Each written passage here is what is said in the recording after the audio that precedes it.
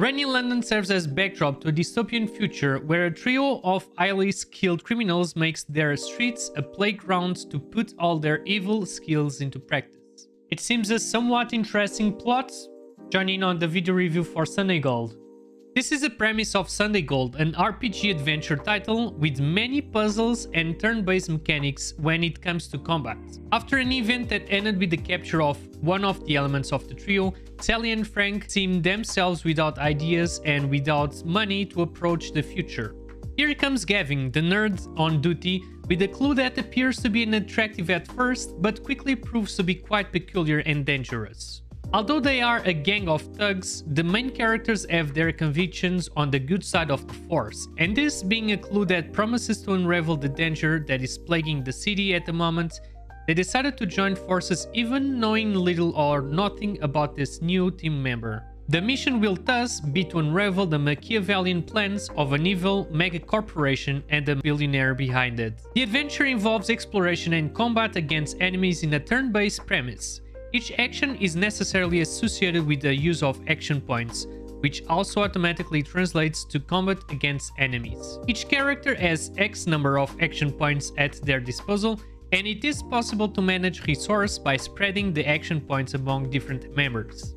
Although for certain moments it is necessary to use the key character to complete the puzzle. Frank is the person responsible for opening places that are closed with a normal lock, and his fingers' dexterity is quite advanced and he treats each lock as if it was his friend. Sally is living proof that muscles are not just for the eyes to see, but to help in situations where strength is the real catchword. Finally, Gavin, the service mastermind who is capable of hacking everything that is electronic lock or even PC passwords. An interesting point is that each special action is associated with a special minigame of each character. There are key moments where combat against enemies is unavoidable in a boss fight situation, which mainly follows the purpose of the story. About the other moments of combats against enemies are mainly due to the need to change turns since you run out of action points. In this sense, it is very important to keep an eye on the alert meter on top of the screen.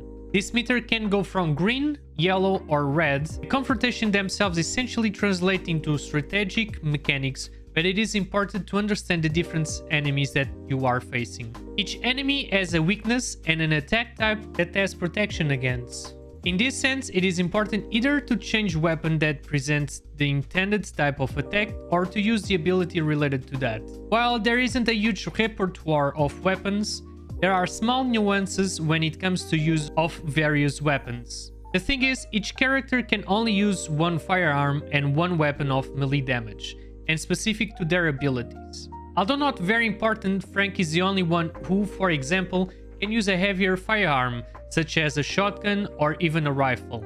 On the other hand, Sally is unique in that she can use her fists to deliver punches that promises to deal a lot of damage. The RPG mechanics are translated into a skill tree, which, although not very extensive, make it possible to define a skill plan for a better performance in practice. As you would expect for each chapter completion, encounters against enemies or puzzle solving, a small percentage of experience is added to each character.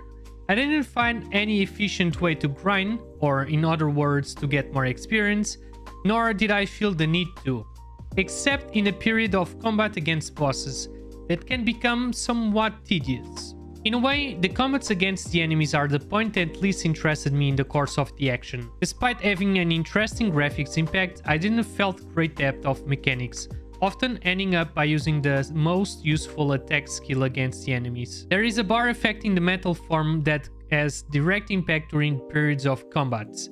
Each character has 3 different levels of mental composure, and for each level less, it is possible to fall into a mental state of madness that will increase as the story progresses, or when faced with an enemy attack. Sunday Gold tells a somewhat interesting story, where each character presents exquisite voice acting and interesting puzzles, but it owes some points to a somewhat monotonous combat mechanic and an action point system that can become tedious and that essentially lead to moments of frustration.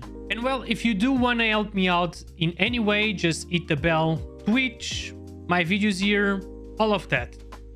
Bye.